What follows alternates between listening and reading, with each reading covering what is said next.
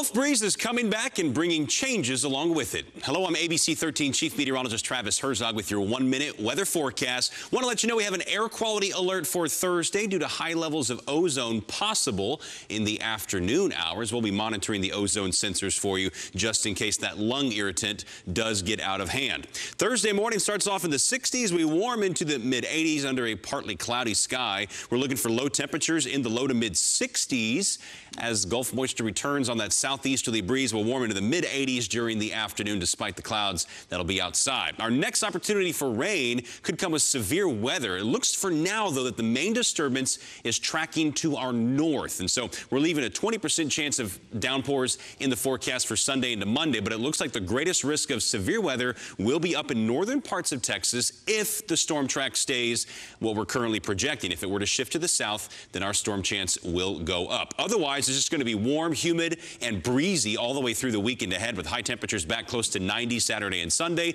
Lows back in the sultry 70s. We have a 20% chance of those isolated storms Sunday and Monday. For now, we believe most of the storms will miss us to the north, but that again could change. And if we don't get any rain, it's just going to be a hot and mostly dry weather pattern for all of next week. I hope you enjoy the Thursday ahead, and we'll keep watching the weather for you.